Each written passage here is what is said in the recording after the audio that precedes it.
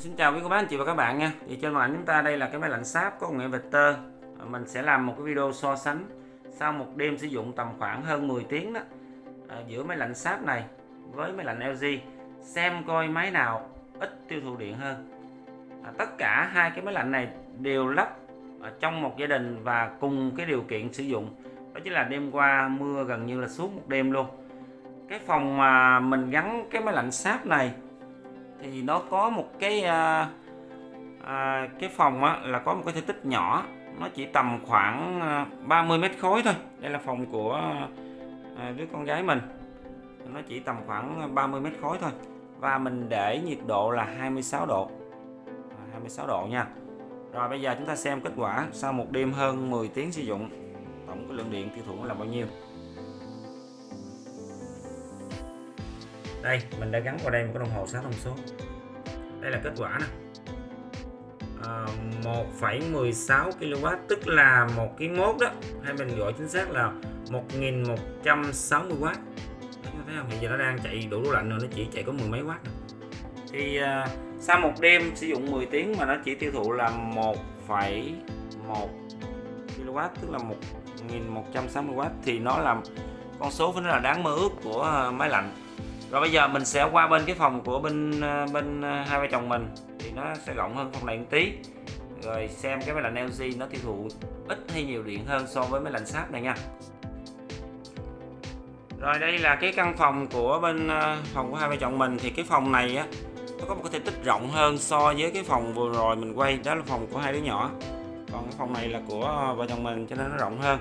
Và máy lạnh của mình ở đây là sử dụng là cái máy lạnh LG, có cái nhãn năng lượng là tiết kiệm 70% điện, cũng là có công nghệ vector, cũng là một ngựa luôn.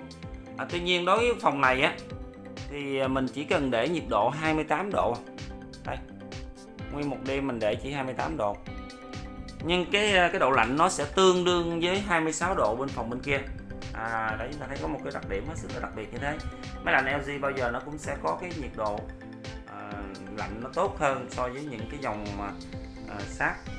Rồi bây giờ mình sẽ quay qua mình xem coi sau hơn 10 tiếng tổng cái lượng điện tiêu thụ là bao nhiêu nha.